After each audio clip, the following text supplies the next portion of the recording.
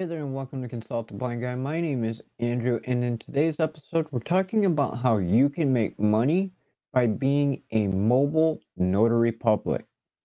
If you're new here, please don't forget to subscribe. If you're a member of the consulting crew, welcome back. Hope you enjoyed today's episode. Let's get to it.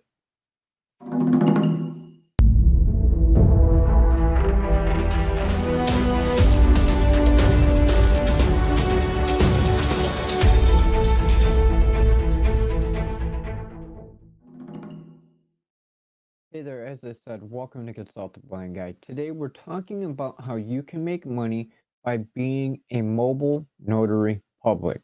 Well, first, what is a notary public?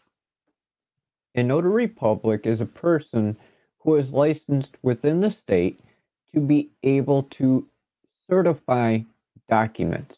This could be a notary that does real estate. This could be a notary that signs legal documents, car loan paperwork, banking. There's all kinds of different styles of notary publics.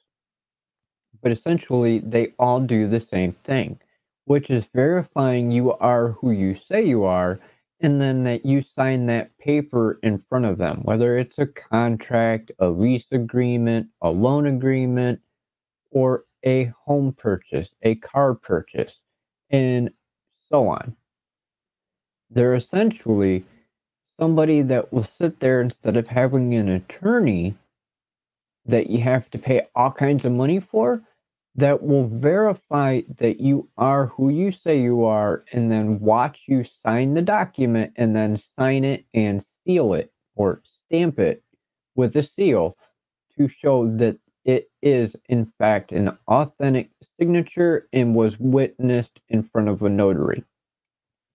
Now, what does it mean to be a mobile notary public? A mobile notary public is just like a normal notary. However, the biggest difference is the notary is going to be a person that travels to the customer rather than the customer going to the notary. So, for example, when you go to the bank, there is a person that is always there that is a certified notary public. Now, you had to go to the bank in order to find that notary. What I'm talking about is you being at home or being at work and needing to have papers signed, but also needing them certified that you sign them and are who you say you are.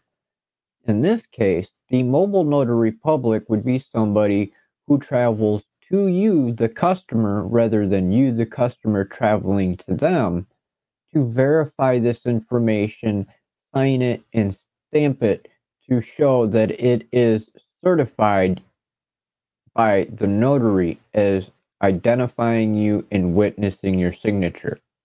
As a mobile notary public can charge a fee. Now, of course, every state has their own stipulations on notary publics, so you're going to have to check your local state laws as to the price cap for your state. But you can get the cost of transportation to the customer. You can get up to the maximum charge for notarizing a document, no matter what kind it may be, and then you're good to go. So not only are you getting paid to witness and verify that person signing that document and who they are, but now you have an additional charge for traveling to that customer as well. So we'll say, hypothetically, you have a customer reach out to you who doesn't want to go to a bank or go find another notary within the city or county. They call you instead, in which case you have to travel from the south end of the county to the north end of the county, which is going to take you anywhere between 45 minutes to an hour per se, right? Well, now you have your standard notary fee plus the expense of traveling that 45 minutes to an hour. Now, I'm not saying every client's going to be that distance, but this is just for hypothetical purposes. You can then charge an additional fee on top of your notary charge for traveling that distance. This could be by the mile, this could be for the time that it takes you to travel, and so on. So you could potentially make $25, $30 for an hour, hour and a half worth of work, if not more. As I said, check your local laws to see what your cap is for notary services. Just so you are aware, also, you do have to be certified by the state in order to be a notary, and you do have to have a seal or a stamp in order to go onto those documents as well. Most states have a requirement of around 3 hours or just over 3 hours of training in a test to certify that you do meet the state's requirements for being a notary public.